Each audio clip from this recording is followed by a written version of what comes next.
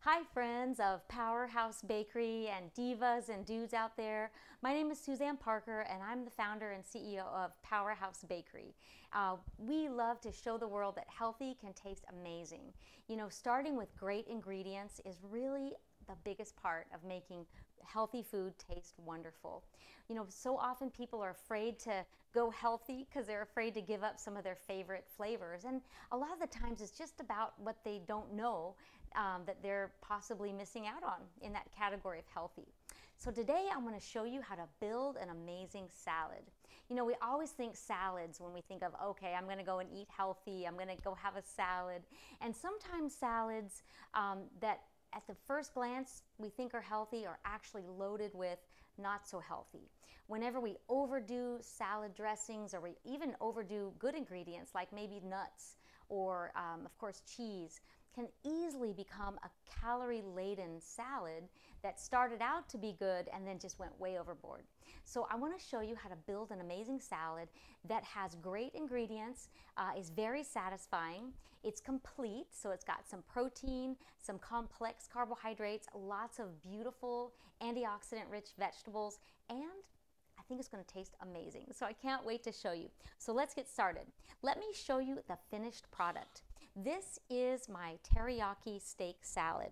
So what I have in here is loads of flavors and layers. So what I started with is beans at the bottom, and I'm going to show you how to make all of this, so make sure you take notes. I've got some flavored beans, and then I've got a beautiful mix of greens, not just one type, but a variety of greens and herbs, and then I've got this beautiful marinated steak, and then I put some fresh veggies all around it. So layers of flavor, and at every point we're adding interest and intrigue with this beautiful salad. And you know, at Powerhouse Bakery we do love to celebrate certain types of diets, and so this salad would work beautifully for somebody that's trying to eat lower carbohydrate, somebody that wants to get something that has lots of color and flavor, that's high in iron, not only from the beans but of course from the meat. So let me show you how I built it. The first thing we're going to do is add our complex carbohydrates to the base. And remember, if you want to take out one of these layers or even substitute a layer, you always can do that. What's really nice is that I'm going to teach you how to do the layers and then you can mix and match. And I'll give you some ideas as we go. Okay? So this is my black beans. I just opened a can of black beans, but I didn't stop there. I added some of my Powerhouse Bakery adobo spice and I added some fresh cilantro. And so I'm going to put this on the base of my salad. And you know that if you've ever been to Powerhouse Bakery, you know that we are healthy food to go. So what I love to do is show my customers and my friends how you build so that it stays really fresh up to a week, and it's easy to mix when you're ready to enjoy it. So the beans go in the base because we don't want it to get our greens all soggy. Next comes the greens. So what I've done here in this nice big bowl is I've blended some greens. I've got some kale, some baby kale, I even have some romaine, arugula, and I always add in plenty of herbs. You know, cilantro is loaded with antioxidants. I always try to encourage people, don't just do a little sprig here and there, do a lot. And so make it your goal that you're going to buy a bundle of cilantro and maybe some parsley and heck, even some arugula, and load it into everything. So full of antioxidant power. And you know that the phytochemicals that are in herbs are really nature's way of getting all of those phytochemicals. Super potent, and of course the animal kingdom loves to eat the herbs because they know how much value is in it. So I've mixed my kale, which is rich in all kinds of minerals as well as the antioxidants, and I've got the romaine, which gives us an extra little bit of crunch. And so then I'm going to load up the greens. Notice that the greens are dry because I've got the sauce coming in on the very top. Now sometimes you could pre-soak the kale. Kale is one of those veggies that people think is kind of hard. It won't be because we're putting lots of layers on here, but One of the popular things that I like to do is pre-soak the kale, and then I could still mix it in with the dry other greens, so it gives it an extra little boost. Because let's face it, the kale is one of those greens that's extra, stiff, because it's so loaded with all those beautiful complex fibers. And so, of course, it gives us wonderful nutrients, but some people say that it's hard, and so pre-soaking it would work out great. So now I've put in my greens, and now I'm going to add some vegetables. So I've got this beautiful variety. So remember, the eyes eat first. So we want to make sure that we've got plenty of beautiful colors in my salad. So notice what I did here is I tucked them around the edges. I put the cucumber all around. I just kind of tucked it around because we don't want it to get soggy, but we want it there when we're ready to have our nice flavorful salad.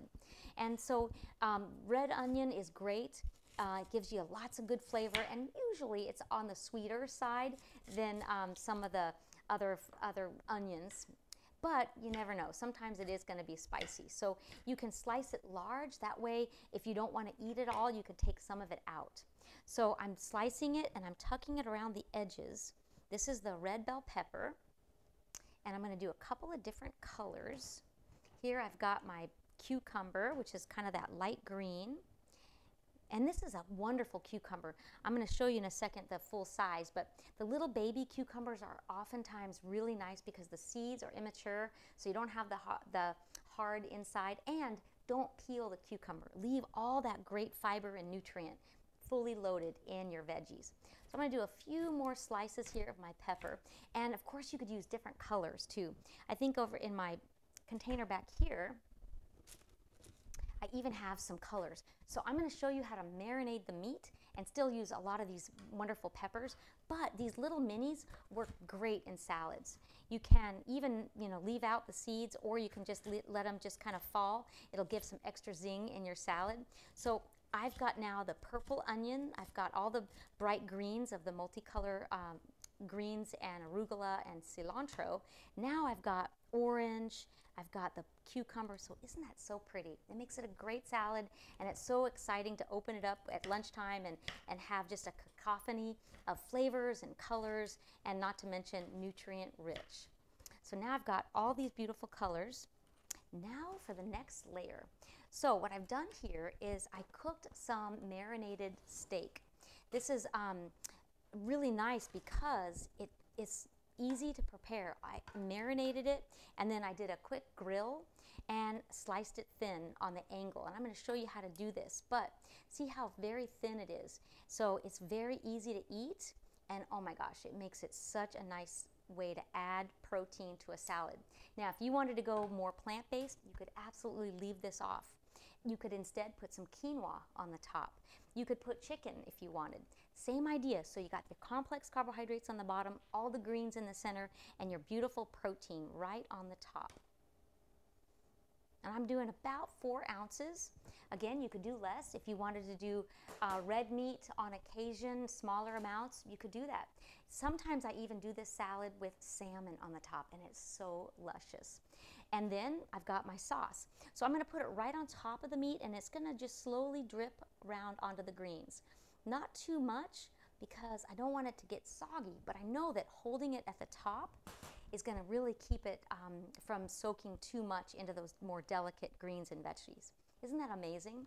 So this is my teriyaki salad, and with you can use your own, of course, Tupperware at home.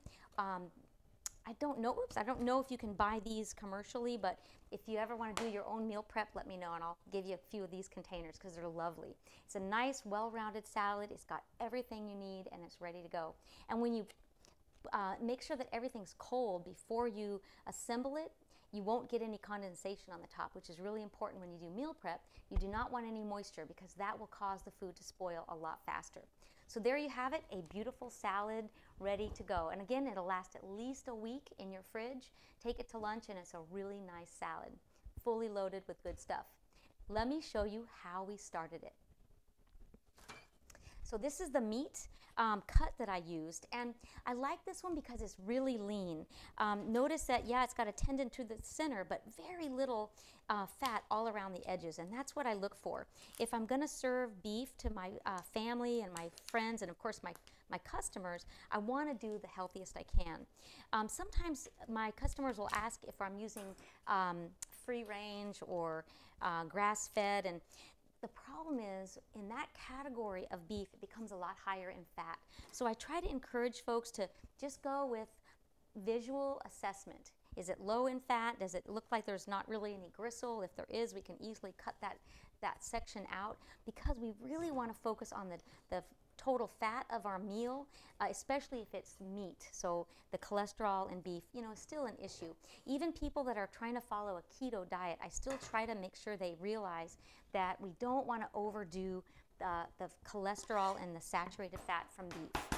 So now I'm going to do a couple of slices. Now you don't have to pre-slice. You could put the whole piece of meat into your marinade, but honestly it gets more flavor if you pre-slice it.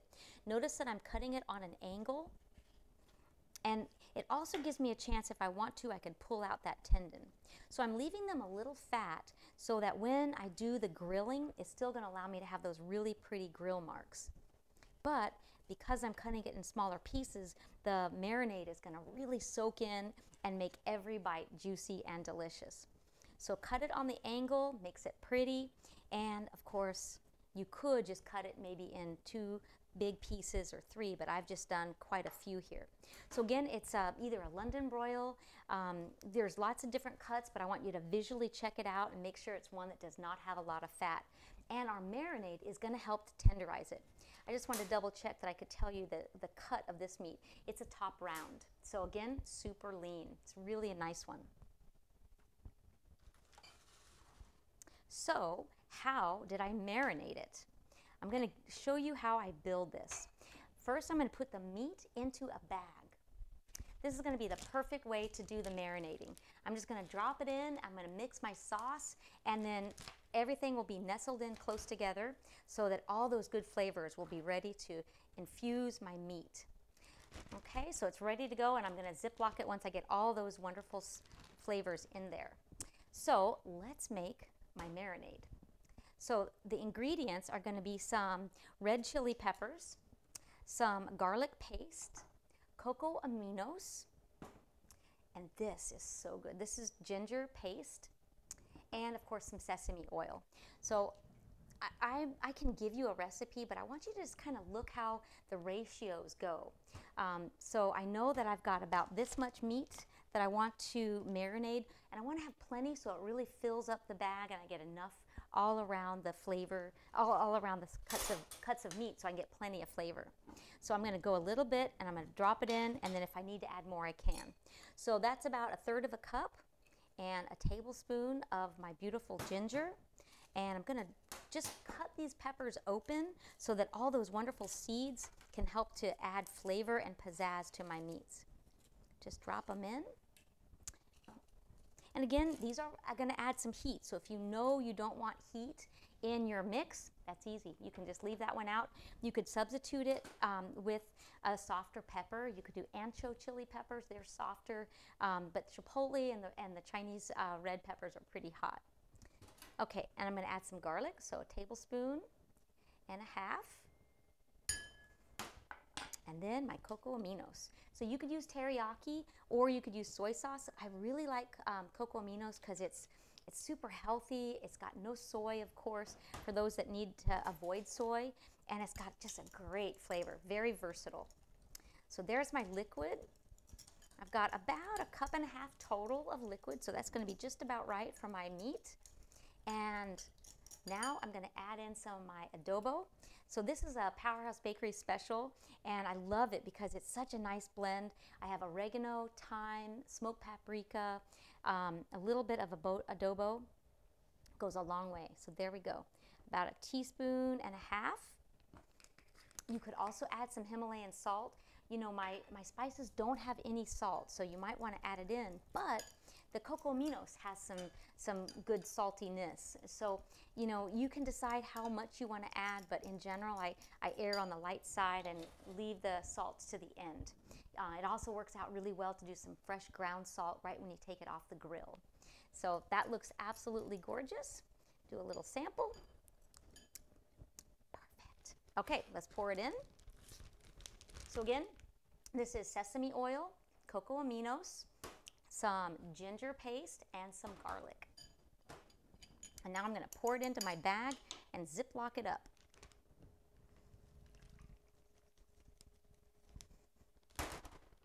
So see, that looks really good. There's enough just to really make sure that all those pieces of meat are well nestled into those wonderful juices. Take all the air out, zip it up, put it in your fridge, and it can last easily in your fridge for 2 days. The more it marinates, the better. Red meat's really easy because it does, it holds up really well. If you did chicken and left it in the marinade for more than a couple days, it would start to get kind of rubbery. So if you're gonna do chicken, 24 hours is plenty, especially if you're gonna pre-cut it like I did. But beef is pretty easy going. So if you marinated it on a Tuesday and you wanted to have this special salad ready to present to your family on a Friday, it would work out just fine.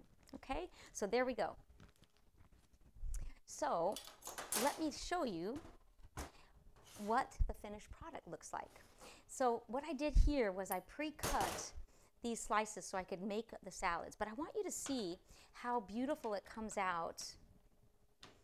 So in this case, I did not pre-cut the cut of meat, and a London broil is another really good cut of meat, and I think that's what this one is. So again, I just did quick grill marks, and then I finish it off in the oven, or you can just cover it in some foil after you grill it, and chances are it'll be fully cooked. So watch this. I'm going to cut it on an angle, and look how beautiful it is. So I had a really hot cast iron skillet, and basically I seared it, and then it was probably about 4.5 minutes searing. Took it off the heat, because notice on the other side it's not pretty at all, but who's going to see that side? So it's got one really good side, and that way we don't have too much of that browning reaction. And then I'm just going to do very thin cuts on an angle, and I've got a nice medium rare look. And so even if the cut of meat is not super tender, it still comes out so pretty. So isn't that just a lovely way to see that nice filet? And you, again, could do it with salmon. The same recipe is just fine. Using the cocoa aminos and the ginger and the soy. If you wanted, you could even add a little bit of honey. Gives it a great way to nicely brown the meat or the salmon. So there you are. Absolutely gorgeous. And I'm putting this all right on my platter here with my beautiful sauces and spices, because this is the combination. I'm going to show you now how to make the sauce that goes on top of the salad, and it's a blend of some of my favorites. So this is the sauced and spicy dipping, and this is the Suzette, and of course I'm using the adobo in the marinade. So let's show you that next phase. So those pieces of meat are absolutely gorgeous, and now I want to show you how to make the sauce. So this is the one that I poured over our salad, and I just put it in a pretty little container because everybody wants a little extra sauce. I usually sell little side containers of this when I have the salmon or the London broil, and people always want to know where's more of that sauce. So it's good to keep it handy, especially if you're making this for your family. Just keep some in the fridge. All right, so let me show you.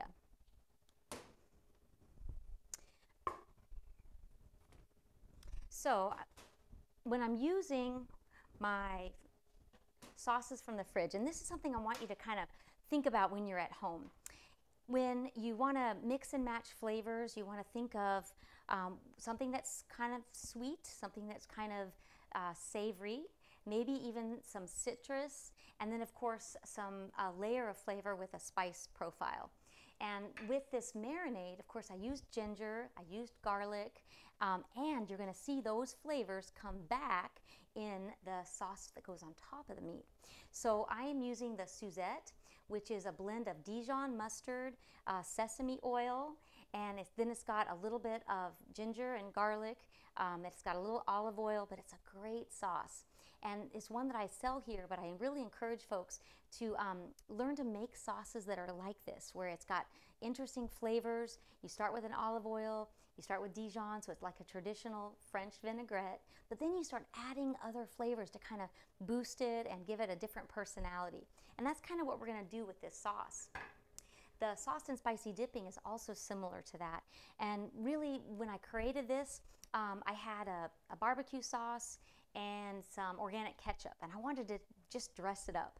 So I just started adding some of the flavors that I really liked in my traditional cooking. And lo and behold, I came up with a sauce and spicy dipping, and people do love it. It's wonderful. So what I did was add some organic maple syrup. I added some ginger and garlic. And you know, it's one of those things where it's got a little bit of heat and a little bit of sweet. And that's what we're going to do with this marinade. So I'm going to start with the sauced and spicy dipping. And again, it's going to be about a 1-to-1 ratio. Sauced and spicy, and here is my Suzette. And if you don't already use squeeze bottles at home, I really encourage it. You can buy them at H-E-B or Walmart, and it's so handy to be able to cook that way. And I do love these little bottles, but I actually put these on the table when I have guests over so they can add. But when I'm producing in the kitchen and creating, I just love the squeeze bottle. And here's another little trick. I'm adding some extra heat to my salad dressing. You know, when we're dressing kale, we want to have a little extra kick. Kale is, again, one of those veggies that needs a little boost as far as flavor and texture breakdown. So this beautiful hot chili sauce, just going to put a little bit in. It makes a wonderful kick to my base sauce. So I can always taste this, see what it needs. And honestly, I always add in a little bit of ginger. People have often commented when I have them over for dinner and wanting to know, what is that extra flavor? Because people don't use ginger very often. So my secret's out now. You're going to know how to dress things up and make them really fancy. You could even add a touch more of honey or agave. So again, you're starting with base flavors that you have in your refrigerator, and you're dressing them up a little. And if you've ever been to one of my cooking classes, you know that my favorite thing to do is to sample as you go, kind of think about what family of flavors do you want to live in, and then make those work with the whole meal. So the marinade has the similar flavors, and now the sauce has similar flavors. So that is really nice. Perfect.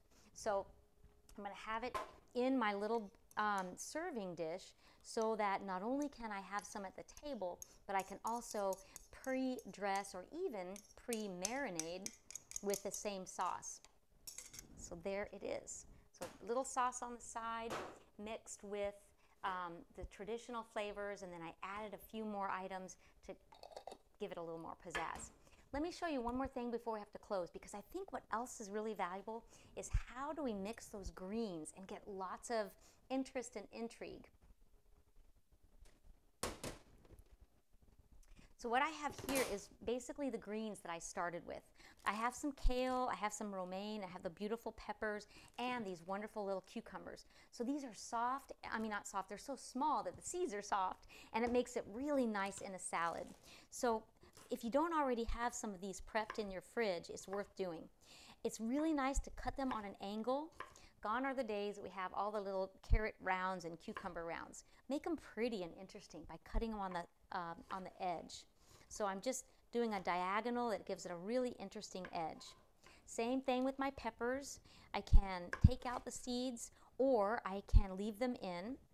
And again, these can be pre-grilled too. When you cook your meat, absolutely you could cook the peppers and give them an extra little pizzazz. On this one, I'm going to take all the seeds out and I'm going to slice it on the edge. These can be nice and thin, so again, you have lots of variety. You could even marinate these in that Suzette dressing. They go great that way. So you've got your peppers, you've got your cucumber, and don't forget when you're doing kale, it's really important to get out these extra pieces of the rib. Even when you buy the organic kale, they're always going to have extra pieces in there. So my staff kind of rolls their eyes when I say, okay, you got to make sure you get all of these little pieces out, but it makes a difference, especially for somebody that's new to eating kale and they're kind of freaked out because they think it's going to be too chewy or hard. Make sure you take out all those pieces and it'll be a wonderful green. So we've got our kale and we've got the peppers and the cucumbers that we can either mix into our greens or we can have them on the side like I showed you. And then we also want to make sure we have a familiar green. And so the romaine is really nice that way because everybody knows romaine lettuce. And it's kind of like, okay, yeah, I get that one. And it's crunchy and it's really easy to enjoy. And so when you're doing romaine, make sure you get a blend of the darker green at the end as well as the lighter, extra crunchy on the other side. So notice this is really lighter in green and it adds so much pretty color and variety to my greens. Again, one of my favorites is arugula. We could add that in here. We could even add fresh basil. On this particular one, I've been adding cilantro, but if you know you have a family member that's not a big fan of cilantro, basil is fantastic. Don't cut the pieces, just pull the leaves off. And even some stem is okay, but I always try to get the majority of the leaves. If you're going to do a marinade, the stems work just fine. So there we go. We're pulling all the leaves off, and there is a beautiful mix of herbs, familiar greens, and then that power-packed kale. Wonderful greens. And you can keep this in a Ziploc bag also so that it's in your fridge ready to go, and gone are the days that you have to spend extra money on pre-mixed salad greens at H-E-B. Okay, so there you have it. We've got so many easy ways to layer a salad. Make sure you start with your wetter ingredients. So in this case, the beans, or you could use seasoned brown rice, or you could use quinoa. Lots of options. And make sure when you put it down on the bottom, you've already seasoned that, that grain. So adding cilantro, maybe even a little bit of adobo, and it makes it such a nice surprise to dig down in there and get some hearty, complex carbohydrates. Second, make sure you have your beautiful greens. You could pre-dress the kale, but you could also just work it into those other more familiar greens and your family will love it. Lastly, make sure that you've got this beautiful steak, or you could use chicken or salmon, and using the beautiful cut on the angle gives it a really pretty look. Same thing with salmon. Gone are the days that we do that regular old straight cut. Make them extra pretty. And these beautiful grill marks really gives a nice pizzazz to your salad. So I hope this helps you, and I hope to get to see you sometime at Powerhouse Bakery. So eat healthy and show the world that healthy really does taste amazing. We'll see you soon.